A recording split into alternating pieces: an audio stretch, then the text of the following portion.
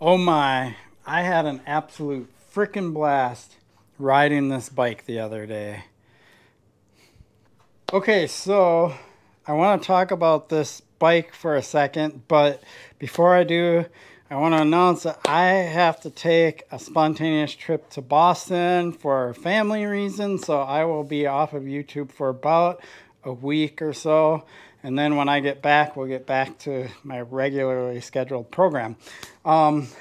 This bike, if you saw my video on it, I absolutely loved it. It is a shredder. Couple of questions were asked in the comments. How does this compare to my Hey Duke hardtails? Well, they're very different. This is more designed to be for shredding. It's stiffer, things like that. It's aluminum. Aluminum tends to have a stiffer ride feel to it.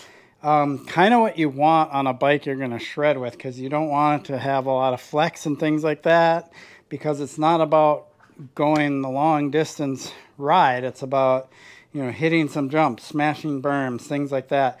This bike loves pointing downhill and going fast. That's what it's designed for.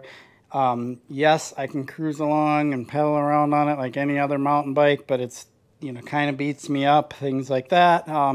Versus like an Esker, where they go through, painstakingly designing the frame to have really good ride quality, ride compliance to it, because a lot of their marketing is geared towards bike packers, things like that. People that are going to go 50, 75, 100 miles off-roading on these bikes, things like that. And they have a pretty progressive geometry, not as aggressive as this, but still, longer top tube, shorter stem, fairly slack head angles, things like that.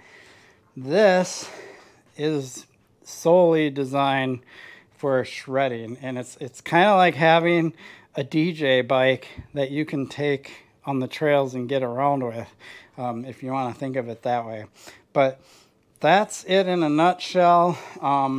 My plans for this when I get back from Boston, let's talk about those. So somebody in the comments asked the question, am I going to mullet this thing and try it out?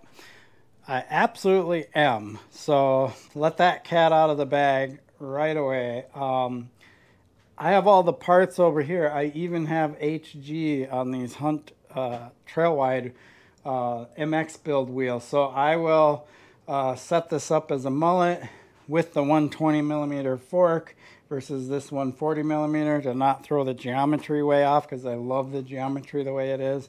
And I will ride it. I really want to ride this bike at Monarch. The other thing I'm going to do is I'm going to take the brakes off of my Esker and put them on here, because these brakes aren't cutting it for me. They're just too hard to pull. I can't just one finger grab, lock them up with ease like I can my Shimano brakes, and because of that, they're not gonna stay on here. So that's my plan, and then I'll probably go the carbon wheels at some point, but when I do that, I'll have to shift over to Shimano 12-speed, and I have all the parts for that. So yeah, I want to ride this Advent X a little longer, and I'll talk about that really quick.